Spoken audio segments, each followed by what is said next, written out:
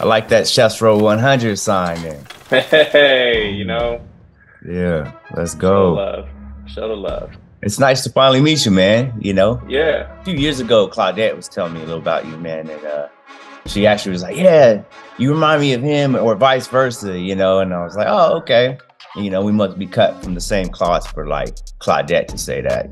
So Yeah, she's a real one. yeah, yeah, yeah. Yeah, she ain't got no filter. Yeah. Man, it's been about 2 months since your book "No Luck's Given" has come out.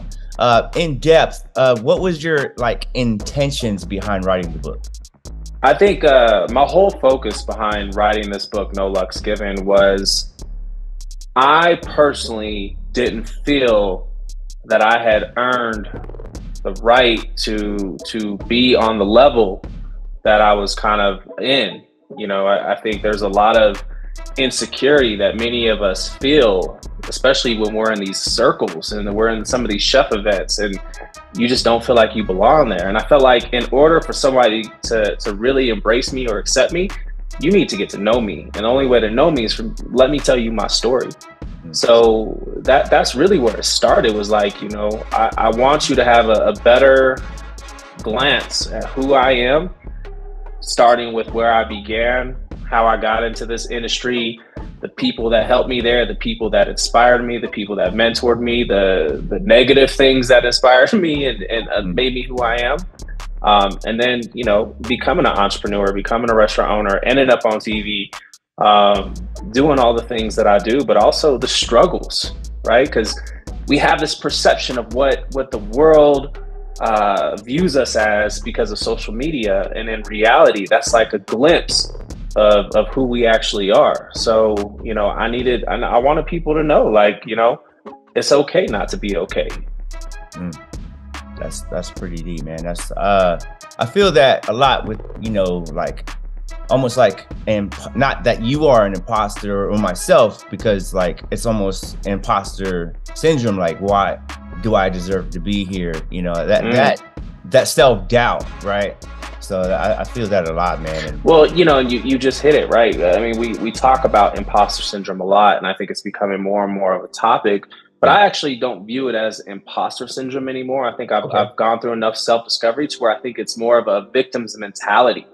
And I think a victim doesn't feel like they deserve the joy or the happiness or the love, right? Because we come from a different world where we were victimized. We come from trauma. We come from struggle. And we don't feel like we're allowed to have good things, because everything, especially growing up in an urban environment, you have to kind of have this mindset of, I got to protect what I got. So I probably won't have a lot of nice stuff because I don't want to have to constantly defend it.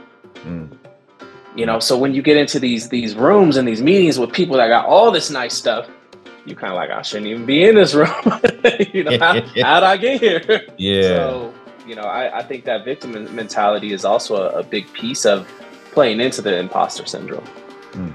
That's a new perspective for me. I appreciate that. Yeah. So you spent some time in Asia, right? And it's like had a huge impact on your culinary style and inspiration. How did cooking in cities like Japan and Hong Kong come about? I'm an alum of a program called CCAP. And CCAP is an organization that is Careers Through Culinary Arts program. So they're a nonprofit based out of New York, but work in multiple cities across the U.S. that help at-risk teens get into the hospitality industry. So 20-something years ago, I was one of those kids. I was a street kid, and I earned a scholarship. I earned a $30,000 scholarship to go to culinary school straight out of high school, and it changed my life. That was a huge moment. I've stayed heavily involved in the organization over the years. Beyond my own chapter, I've been in the New York chapter, I've been in the Chicago chapter, LA. Like, it's always been a big piece of what I stay involved in, because they still have the ability to create opportunities. So a former alum, he had won a scholarship to go study in Asia through the Gohan Society, which is partnership with Core Knives out of New York. So Sori-san,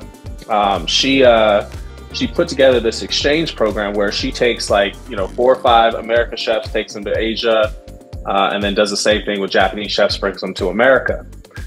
In addition to that, Mr. Grossman, who was the president at the time and the founder, he connected me with Helen Chen, who is the daughter of Joyce Chen. And she said, I want to give you a $5,000 grant while you're over there to go study in China. So, I had this amazing opportunity to apply for this scholarship, interview for this scholarship, and then earn this scholarship to go do this exchange program. And it was myself, one of the chefs from Boulay, one of the chefs from La Bernardin, and then another chef from Danny Meyer's Entitled.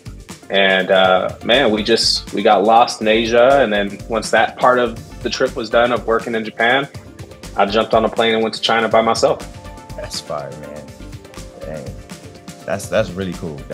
Why not, right? Yeah. That must have been a great experience, man. Talking about coming out of your shell, your comfort zone, and going to a whole nother country and just digging deep. That's yeah. Right.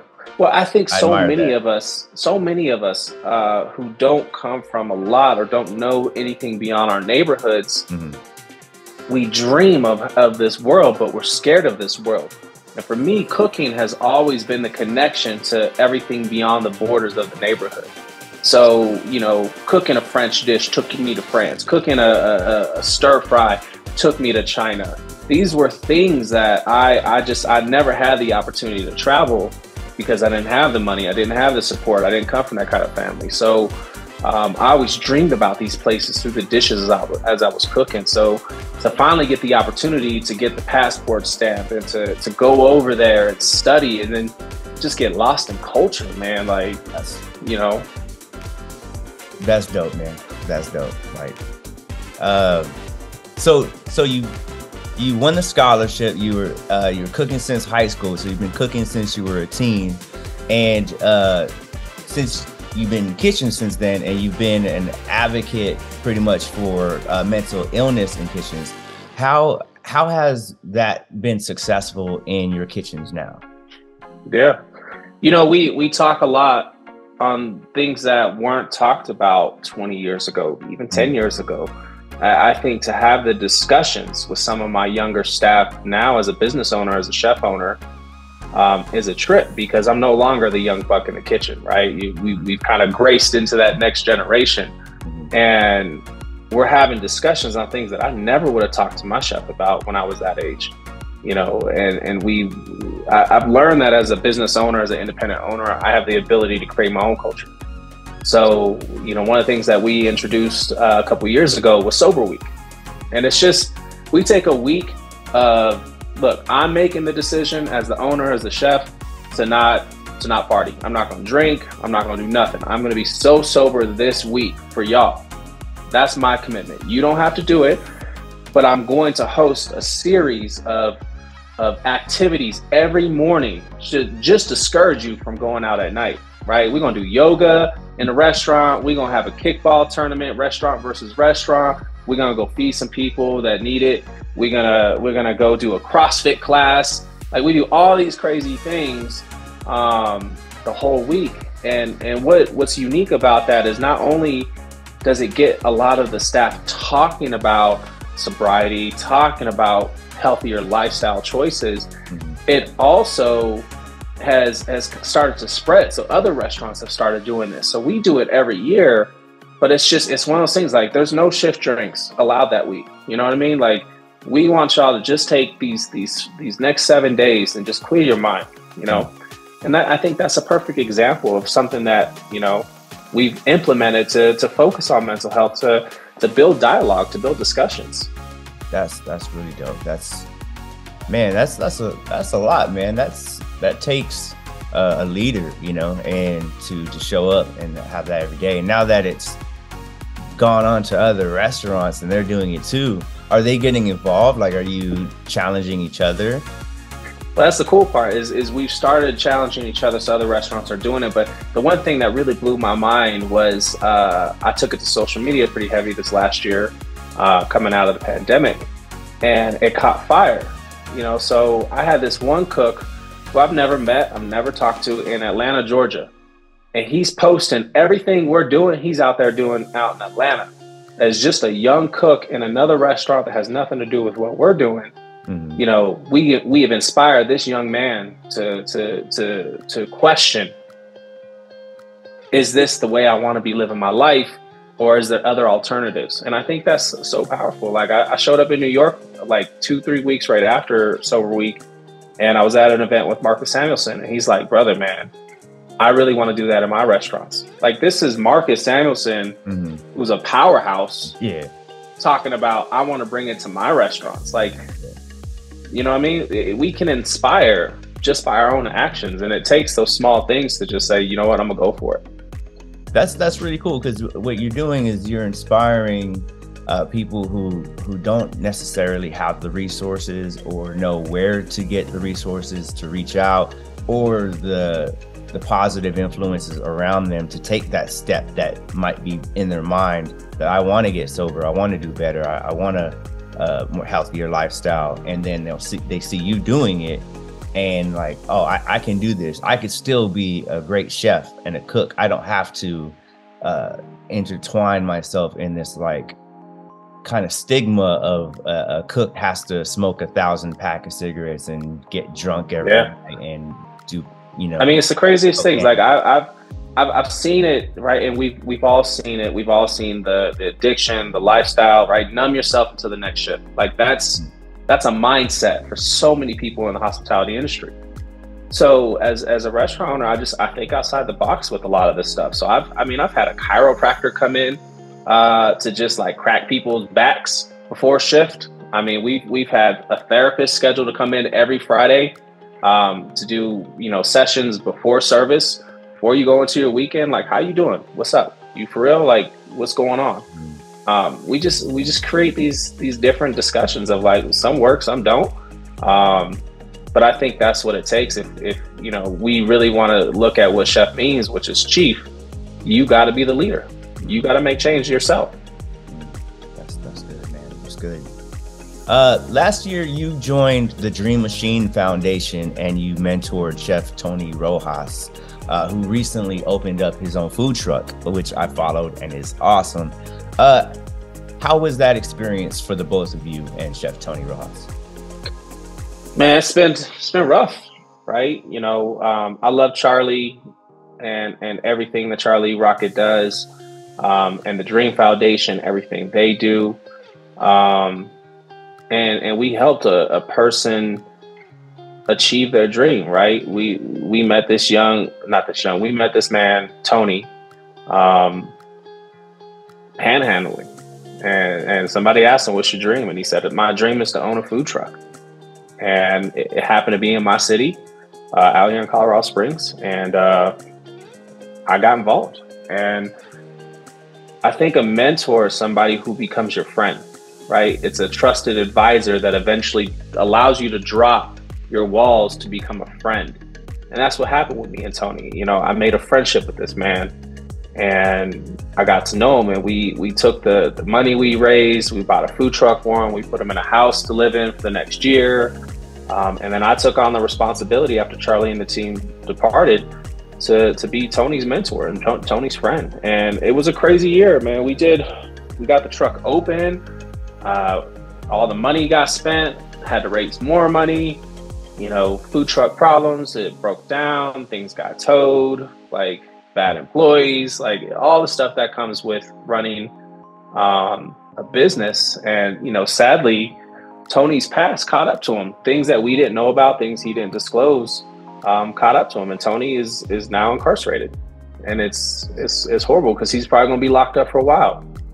And it just goes to show you, like, even when you achieve your dreams, you still have to keep the work going. Like, there's no skipping the work. You have to put in the reps. And as much as it breaks my heart that Tony isn't out there, selling tacos and living his dream, he's still somebody I consider a friend, and it's somebody that, you know, is now just going to be a pen pal for a while. Man, I didn't know that, Chef. That's sad. That's definitely. I mean, you know, there's consequences to all of our decisions, regardless of how long ago you made them. You can't run from the skeletons in your closet. Like, them doors are going to burst eventually, and you got to be willing to deal with the consequences from the decisions you made. Oh man, that's sad, man. That's unfortunate. Whew, it's awkward, not awkward, but hard. No, it's real, man. I'm saying hard transition to the next question, but no, that's real. Like, yeah. That's what we need more, right? Too many of these chefs, and this is always my frustration with a lot of the chefs in our industry, is they get so caught up in celebrity lifestyle, and I'm on this TV show and I'm traveling to this cool place, they forget to be real because so many of their followers are measuring themselves against your highlights. And if you're only posting the cool stuff, the fun stuff, the beautiful stuff, the wins, and you're not talking about the losses, somebody's beating themselves up as they look at your social. So when I talk about somebody like Tony, I think it's important because not everything is flowers. Yep, I can relate to that in so many ways, man. So many ways. So lastly, we've been asking our chef interviewees a question for a series called Off the Record, where chefs tell us one of the most outrageous stories from their culinary career thus far. It could be one from the trenches, meeting someone in particular, or a tale of glory or tragedy. R-rated is okay, but we do ask that nobody else is compromised. After all, it is off the record.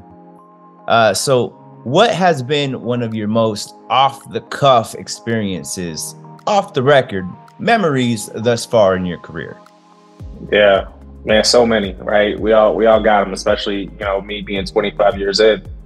I had a recent experience that was pretty powerful. I'm heavy on faith, and I had a email come through one of my websites, and it was like, "Hey, I'm looking to connect with Chef Brother Luck. My name's Pete, and you know, I ain't talked to him in a while." And I knew exactly who this gentleman was, so I hit him up, called him back immediately, and he said, "You know, brother, I didn't think you were gonna call me back. Like, you a celebrity chef now, man. I've seen everything you doing, like." But then I was like, "Nah, brother will call me back. I know brother from back in the day." He began to share with me kind of his story, his struggle. You know, I was a chef here, I was a chef there. I got into drugs. Eventually, I lost my job because of the drugs. Then I got into running guns to Mexico back and forth. And my lifestyle just blew up, man. And right now I'm in a rehab facility. I'm trying to get my life together. I've been here for a year. You know, I've got some clarity, man. And I came across something you did on YouTube, and I was like, man, it's so inspirational. And I just wanted to hit you up and say thank you, that you're inspiring me in my journey in this rehab facility.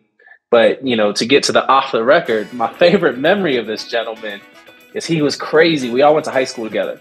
So he was super crazy. Like, you know, this dude got expelled for doing donuts on the football field in his Jeep, right? Like, super wild. Yeah. So we all worked downtown at this hotel, and, you know, they were all like 17, 18, all of us. And there was probably like 5 or 6 of us all from the same high school that worked at this hotel. And this fool was so wild. He was like straight cowboy, rode bulls, like, you know, no joke. He pulled up one day and we all had to park in front of the hotel at the meters. And he was just like so wild with it. He goes, "Somebody parked in my spot," as we all sitting out there, you know, waiting to go in. And he takes his tow hitch and he actually tows a car out of the spot, leaves it in the middle of the road, and parks. Wow. And then walks in and clocks in like it's nothing. You know? Wow. Wow. That's like, what? You know, one of my favorite stories with that guy was watching him tow this car out so he could park his Jeep in his spot. Man, none of us parked in that spot ever. Yeah. He was just crazy like that, man. That's So can you imagine being that person coming out of the hotel and being like, "Where's my car?" Yeah, because you just left it in the middle of the street in downtown Phoenix. You know, Wow. it was super wild. So, but you know, it's beautiful. Like after 20-something years. Of all those years in the kitchens together, like you can still connect with somebody by sharing your story on social media and putting messages out there about positivity and awareness. Man, that's wild, man. That's crazy. I'm gonna be thinking about that all day. I'm gonna watch where I park my car now. I'm like look for like any signs of like man. And where's that dude? So I know not to park near it. Yeah, he's out in Phoenix. All right, I'm good. Man, I appreciate you, man. Thank you for your time, Chef. If you need anything, just holler at me. Let me know, man. And no, I'm so stoked, man. Yeah, I think I'll be heading out that way. Anti-convention, right? Isn't that coming up next year? Yeah. 2023 September. Yeah. So yeah, man. Yeah, we definitely gonna rock with it. So, yeah, man, I appreciate the love and the opportunity, and you know, I'm looking forward to connecting. Just you know, more in general. So hit me up. All right, bet. All right, man. Appreciate you. You have a wonderful day, man. Talk soon, huh? All right, peace, y'all.